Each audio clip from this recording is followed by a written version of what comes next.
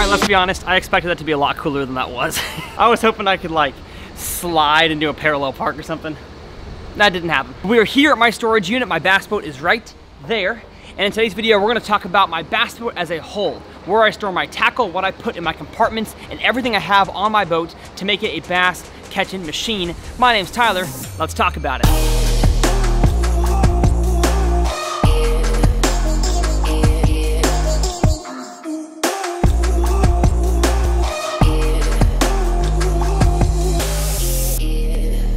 So some of you guys know that over the past few years, I have worked closely with Skeeter boats and Yamaha outboards, two of the most powerful companies in all of the fishing industry. It is an honor and a privilege to be able to represent brands like you guys see behind me right there in my unit. And I did make a video, and I make several of these a year, where I pick up my new bass boat and I took it to the lake and finished, the break-in process of the engine. But I wanted to show you guys, as I do every year, how I organize tackle in my boat, what electronics I have on my boat, and kind of explain to you guys why I make the decisions I do with my bass boat in terms of what I buy and what I use. That way I can make videos effectively for you guys, because I cannot do what I do, at least on the bass boat, lake fishing side of things, without my bass boat. It is a filming machine, and I believe that it's set up almost perfectly. It could be just a tiny bit more perfect in terms of video creation, but in my experience, it's the best that I can get right now with what I have. And so let's hop into the bass boat. But first, I need to organize it because it is a mess. So organizing time lapse in 3, 2, 1.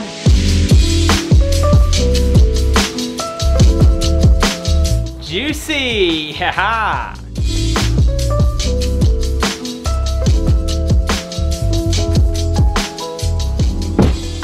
So after I filmed that time lapse, I realized that I was filming backlit, and my videography brain kicked myself in the butt and said, Tyler, get your boat out there in the open. So we are now out here in the open in my storage facility, and we're gonna walk you guys through exactly what it looks like on the inside of my bass boat. Of course, as you guys saw from the thumbnail, it was a black and white boat, super beautiful. It is a white interior still. It has a wrap on the outside now, which I'll show you guys at the end. And then I also want to go into why I selected Garmin electronics for this year, and all the other accessories I have on my boat to make it a bass catching machine. So let's open up the main storage compartment here in my FXR21 bass boat and show you guys exactly why I organize my tackle in the ways that I do, and why that system works for me.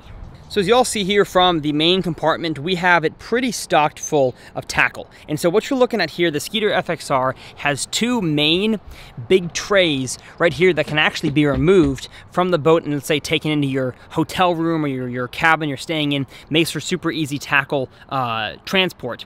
What I have though is I have, how many boxes? 6 in each one? Yeah, 6, full size, regular old tackle boxes. I don't even know what brand these are, if they're Plano or what the heck they are, but these are normal size tackle boxes that fit inside of this one tray. 1, 2, 3, 4, 5, 6. And of course I have 12 of those, or actually, take that back.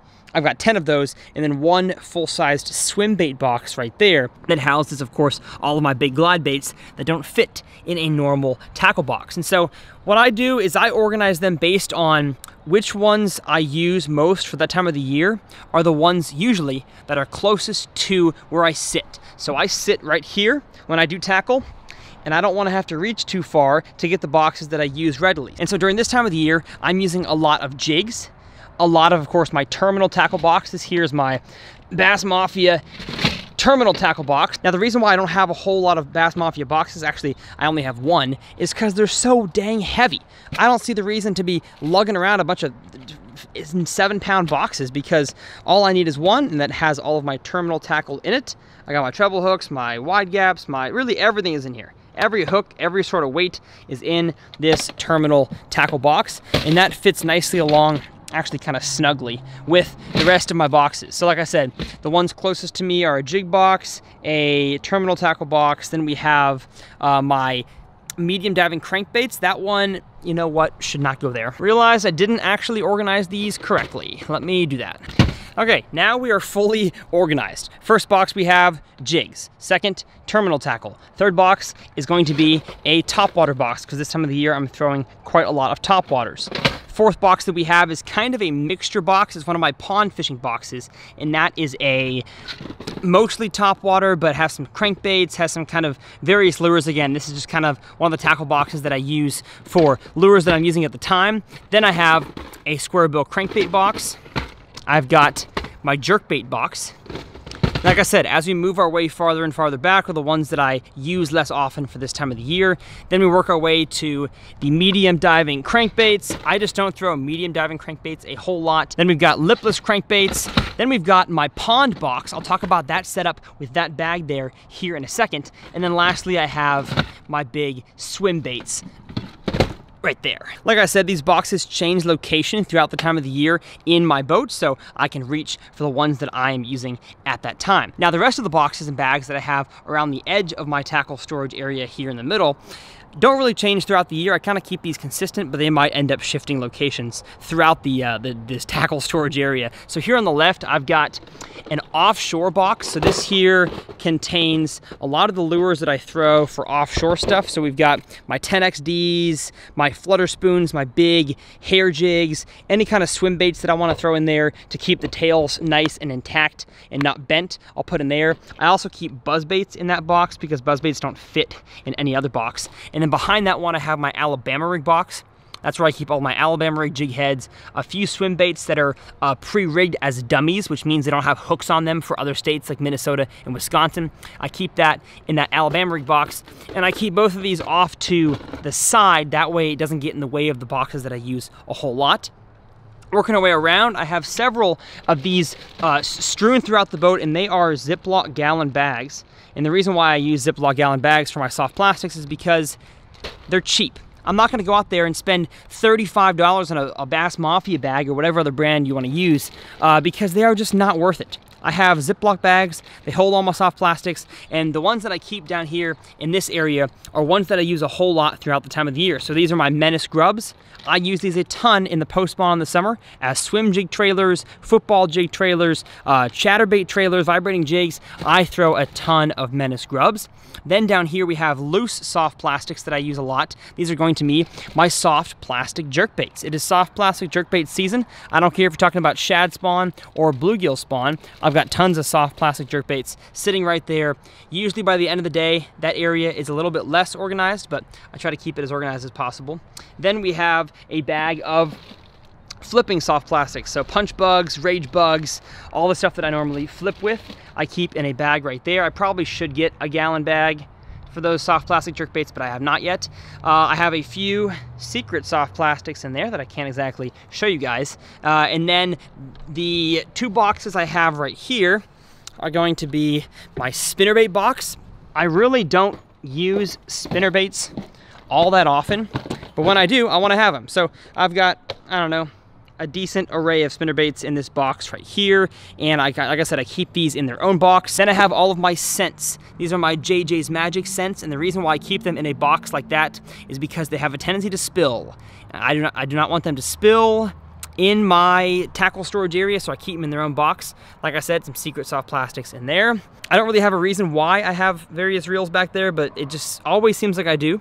Then I keep all of my swim baits that are soft plastic, so the paddle tail swim baits are right there in the front of my storage. And then this bag right here, y'all have probably seen this if you follow the channel for years, is my Bassmaster member bag. I need to pick up another one of these right here, but this is where I keep all of my pond fishing essentials. So if you were to unzip this, you would see all of my pond fishing soft plastics, pond fishing hard baits that are still in the box, pliers and scissors and my scale. I keep all these in my pond bag, and whenever I hop out of the boat and go to the pond, I bring this bag with me. So I usually keep that in the boat because I don't have all the exact same lures duplicated in my pond bag as I do my boat. So sometimes I'm boat fishing, I need to grab something out of my pond bag. Hopefully in the next few months I can just totally take this out of my boat, leave it in my truck, that way I'm always ready to go. That is the goal. But that right there is the tackle storage area. I don't keep anything magnetized up here. I see a lot of pro anglers that have like the magnet strips where they hang spinnerbaits from, and you know, the TH Marine, Tackle Titan stuff. I just don't have a use for that. I like to keep everything in the boxes. I don't want anything flying around. I don't want any hooks hooked into the styrofoam up here. I would rather have everything secure in one area, and that is in the boxes they came in. I hardly ever take soft plastics out of their bags and put them in a box. I see pro anglers doing that as well. I just don't like to do that. I like to keep them in the bags as long as I can. When the bag is out, it goes into the trash can. So that right there is my tackle storage compartment. Now, one place that I keep a little bit of tackle that's called the day box is this little box right here. And in this one, I keep a few various things. I've got a crappie box right here for all my crappie lures, a few jig heads for swim baits, and then I've got a few things down here like extra jig skirts and extra Outcast Tackle naked jig heads. I use those to kind of make certain jigs whenever I have a desire to throw a color that Outcast might not make. I do all that right there. And then I've got all the soft plastics that I used in yesterday's adventure. So we've got some stick baits, we got some buzz toads, we got some rage craws, really anything that I'm using in like the immediate now I have in the day box. So that's the nice and organized, I try to keep it organized, day box. Now, as we're looking at the front of the boat here, this is the port. This, oh wait, nope, this is the starboard, this is the port. So on the starboard side, rod locker. I say rod locker because it can contain rods. It does have a rod tube. Hopefully y'all can see that down right there's the rod tube. And in this one, I keep all of my extra fishing line. So I've got tons of Seaguar line right here, a bunch of Seaguar Smackdown braid. In this box right here, I keep boating accessories I might need, but don't have a use for like right now. So underneath here, I've got some old graph cards, I've got an extra prop, I've got extra sunglasses, just a lot of random accessories, and I keep those in boxes because I want to be organized and not have things strewn around. Then I have two Blue Storm life jackets. These here are my Blue Storm auto inflatable Atmos 48 life jackets. And then of course, to be legal, I have my one throwable life jacket right here. Of course, my Garmin transducer sits inside this locker here. And then one last thing you can see underneath there is my TH Marine locker bar, which goes from there to lock all of my compartments when I travel. Now, we're almost done with the fun part here, except for the very fun part, which is the rod locker. This here is my Skeeter FXR rod locker. It can hold a lot of rods. I mean, I've probably got, I don't want to count in my head real quick, but at least 20, 25, yeah, at least 25 rod combos in there right now, and they all have the Slicks rod socks on them to protect the guides. One thing I love about the Skeeter FXR is that they finally incorporated a bigger rod tube. This here is called the Mega Rod Tube down there. It's just one hole. Back in the day when you first got your bass boat, I mean, until a few years ago, every boat brand, and some still have this, have the individual rod tubes that they want individual rods to go into, and that just wastes so much space because you cannot fit a huge amount of rods because they only have like 12 holes. So this is Skeeter's way of getting rid of that problem, and I can fit however many rods I want in there. They can slide however they want into that Mega Rod Tube hole, and they all sit right there. Now, of course, the ones that I use most often are going to be the ones that I put away last. So the ones on the top are the ones that I'm using at the time, and that is all the rods and the reels. Not really anything else super exciting as we work our way back. I mean, I have a glove box here where I keep, I don't know, my keys and my sunglasses. The cooler is right there. The trash can is right there. I keep 4 pairs of scissors and 2 pairs of pliers because you never know when you're gonna need a pair of scissors. Back here, of course, I have my 2 live wells. I've got my battery storage area, excuse me. And then I've got all of my extra jackets and necessary Skeeter and Yamaha paperwork, as well as my toolbox. If you want to see everything I carry in my toolbox to make sure that I'm prepared out on the water for any repairs, I will leave that video linked below and up in the corner. And then here on this side, I have all of my extra soft plastics that I might not have a use for or desire for up here. And the reason why I keep these back here is because I don't have much room in my apartment to keep all of my fishing gear. So basically the rest of my stuff, even if I'm not using it at this time of the year, so let's say, drop shot worms and big worms and even sometimes hard baits back here that I'm not gonna use because I don't have much storage capability, at least inside, that's not, open to the public here. I keep it here in the back, again, with Ziploc bags based on the category. So this here is drop shot worms, of various types. Then here we've got, what is this? More soft plastic jerk baits. And then I've got, I think, worms in that one and creature baits in that one. I try to keep this organized, not a whole lot of soft plastics around, but it can get unruly at times. And that right there is all of my storage for my tackle. So I say we talk about really fun thing, the electronics there and up there. Now, a decent amount of people have asked me why I keep switching around electronics companies. I've used Lowrance, I've used Humminbird, I've used Garmin. I have yet to use Raymarine, but I don't believe Raymarine is even making products that are competitive anymore in the bass fishing space. And the reason why I went with Garmin this year was for the fact that they're so easy to put on, and the features they have match, if not overcome, a lot of other brands out there. I think their side scan with the new unit that I have, transducer on the bottom, is just as good side scan as Lowrance's for sure, and is almost as good, in my opinion, as Humminbird. Their regular sonar is fine. It's just regular sonar. They work with Navionics mapping, so sure, Navionics is not near as detailed or complete as LakeMaster is for Humminbird. It gets the job done for me. I can still find offshore fish just as easily. But the main reason why I went with Garmin this year is because I keep my boat at a storage unit. It's of course gated and has security cameras and everything, but you still can't trust anybody out there. And so if I have to take off my graphs and put them in my truck or store them somewhere else so that they don't get stolen, I want the process of taking them off and putting them on to be easy. And watch this. If I go like this, my graph is on. You can't do that with other brands. I'm sorry. It literally took me, I'm gonna have a counter on the screen for that. It took me like what, 2-3 seconds to put my graph on? And I'm just telling you guys, y'all out there might not think it's a huge deal to have to screw in and unscrew your graphs to put them on your boat, but it really becomes a hassle, especially when you do it so often, and when you have to do it when your hands are cold, when you're tired, when you get to the lake and you have to do that for 15 minutes to prepare your boat before you can go out there. Instead of having to do that now, I just get to the lake, or I do it here at the storage unit before I leave for the lake. I clip all my graphs on in a matter of like a minute, and I'm ready to go to the lake. So for me, ease of use far outweighed any sonar or mapping advantage that Humminbird has. For me, Garmin was the unit I wanted to go with this year. In my opinion, if you could combine together the 3 electronics brands, I think you would have an amazing piece of technology. You could take the ability of Garmin's to just clip onto your boat, the mapping and the sonar of Humminbird, and then how easy Lowrance makes it to manage and put down waypoints. I think you could have an incredible piece of equipment. For now though, Garmin fits the job for me. I have loved how easy they are to put on, and like I said, they fit the bill in every other way that fits my desires. And the mounts that my graphs sit on are BoatLogix mounts. They are custom mounts for the front of my bass boat here.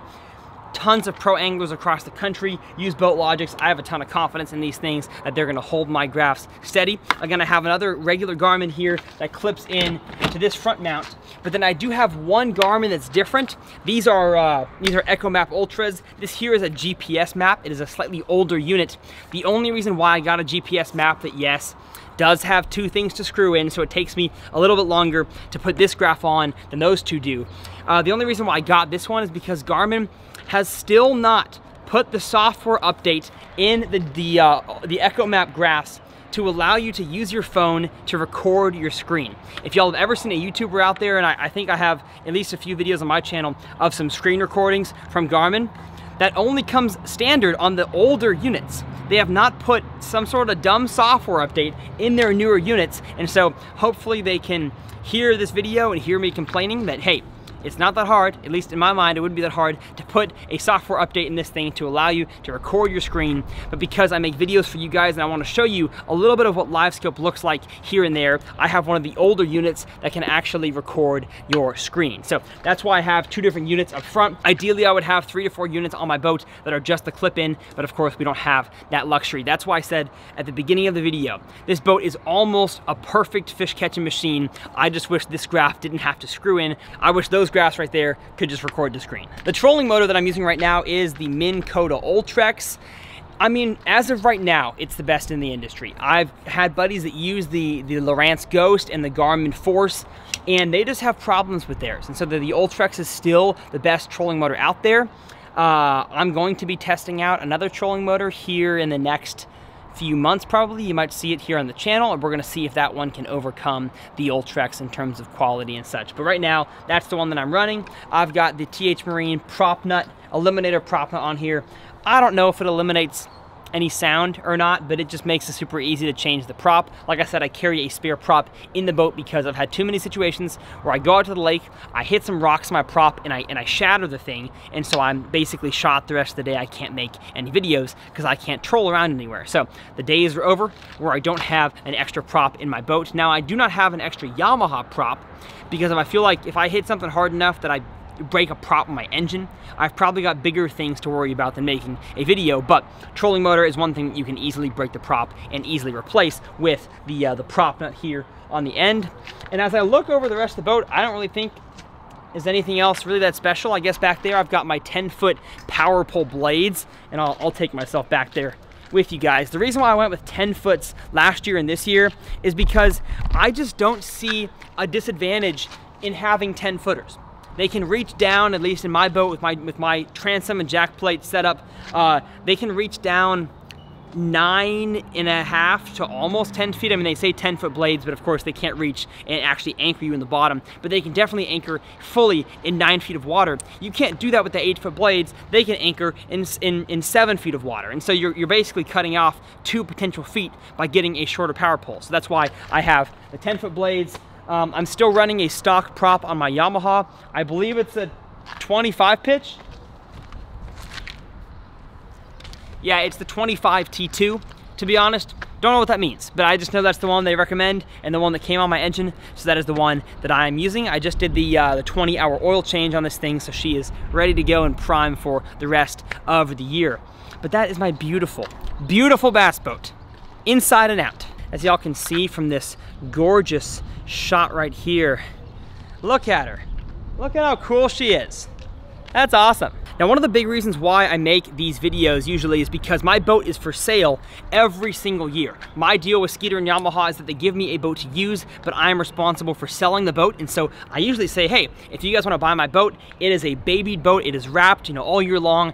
I do not put this boat at near as much wear and tear and strain as your average professional angler does, so I think my boat is a really good option for you guys out there that have the budget to buy a 1-year-old bass catching machine. But I've been so blessed, my boat is actually pre-sold. I had someone, a buddy of mine from Minnesota, you'll probably see me take him out for a trip this summer in what's going to be his boat. The cool thing though is that you guys, if you would like to pre-order my 2022 Skeeter FXR21, that is an option for you guys. I can let you guys pick out the color, the style, the seats, everything is customizable for you.